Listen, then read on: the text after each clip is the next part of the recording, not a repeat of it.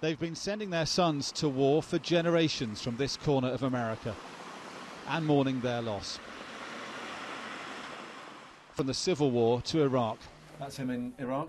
Men like Sergeant Danny Leitner, killed by an IED in Ramadi province in Iraq in 2005, leaving behind a mother and 4 sisters. This enclosed area per population has had more people die in this war than I don't remember what. They have bittersweet emotions, knowing the war that killed their brother is coming to a close.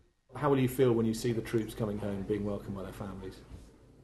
I wish they could have brought them home a little bit earlier, because now it seems like it's in the same spot that maybe I don't want anybody to think I'm pro-war or anti-war, because I'm not saying any of those. I'm just saying it seems like we're in the same situation now that we were in a few months ago. Why not have saved those few lives and made those families not go through this? I mean, it's unreal. Like, we'll never get over this.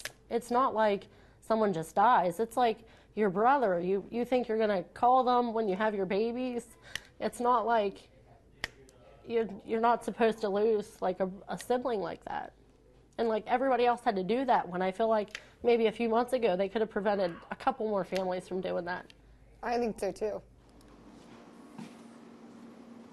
Danny's loss is felt beyond his family, remembered in his local church by his minister and his best friend, who hopes the troop withdrawal leaves Iraq strong enough to go it alone.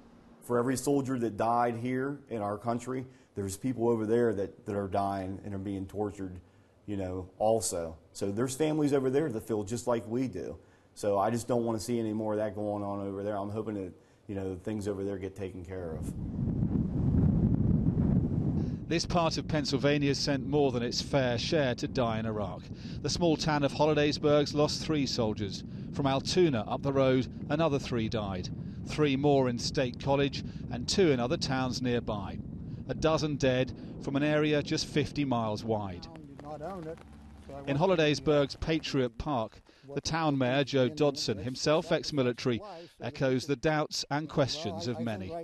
I don't think we should have gone into Iraq at all. We never found the weapons of mass destruction. Were they there and they took them out before? I don't know that. But no, I think we lost a lot of lives. No, I don't think we should have been there. I think the lives lost in Iraq was terrible. It was a waste. I don't think we should have been there. The troops will be home for Christmas. Another US military adventure is over. While the country counts the cost, and many still wonder what it was fought for. Dominic Waghorn, Sky News, Hollidaysburg, Pennsylvania.